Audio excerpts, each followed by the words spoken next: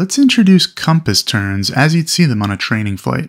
The traditional magnetic compass has built-in errors due to dip, the effect banking the airplane has due to the angle of magnetic fields.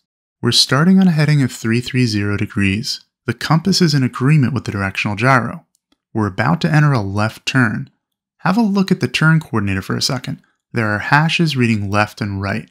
Let's also think of the L and R as standing for lower and raise. Lower the heading in a left turn, so as we turn, we expect to see our heading lower from 330. It does on the directional gyro, but notice the compass swings the other way. The heading raises initially. This is magnetic dip. As we stay in the turn, the compass catches up with our heading, and as we turn through due west, the directional gyro and compass are once again in agreement. Magnetic dip doesn't affect a banked aircraft when pointed west or east. We're in a standard rate with the turn coordinator wing on that left hash. A full 360-degree circle will take 2 minutes. As we keep the turn going, notice the compass and the DG start to disagree again. The compass reaches south before our DG, which reflects our actual heading, gets there. If we want to roll out on a south heading, we'll need to let the compass overshoot south by about 20 or 30 degrees. The amount of overshoot actually depends on what latitude we're at on Earth, and is reversed on the southern hemisphere. Now, because a standard rate turn moves the aircraft in a full circle in 2 minutes, we can use timing to turn any other amount. If we want to make a 180-degree turn, half a circle, it'll take 1 minute.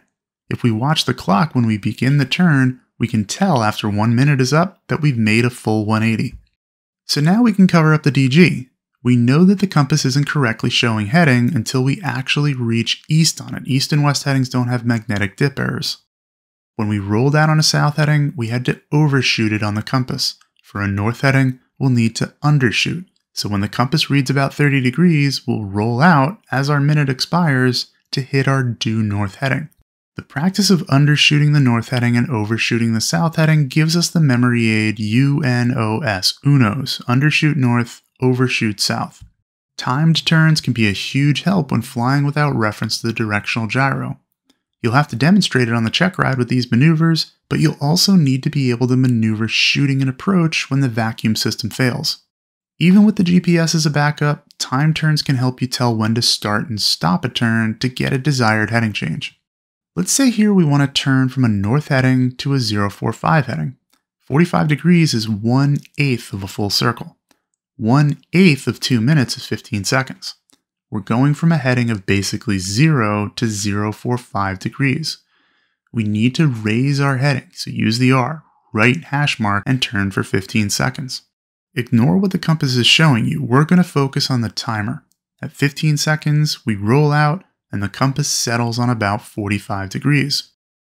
The sim is a great place to practice compass turns and timing since it demonstrates dip errors really well. And Flight Insight ground schools are a great way to get as proficient as possible in all your flying. Check them out at our site linked here or in the description today.